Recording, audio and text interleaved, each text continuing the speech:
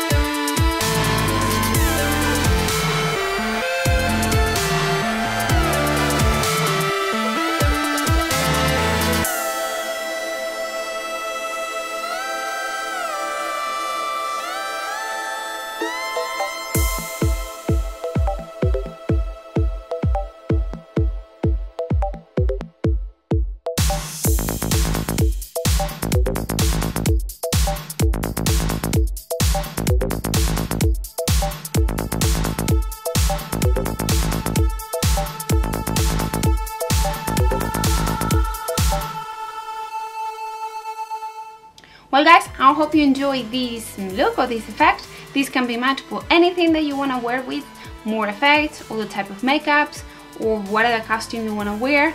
Anything, this works really good, and because I'm using a aqua color, it doesn't stain, it doesn't move, so that's a plus. I'm gonna leave the list of products that I use for creating this look on the bar below as always.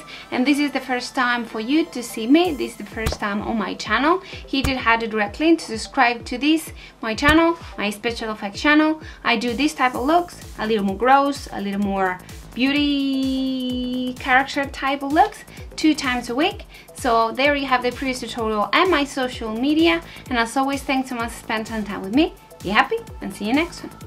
Bye!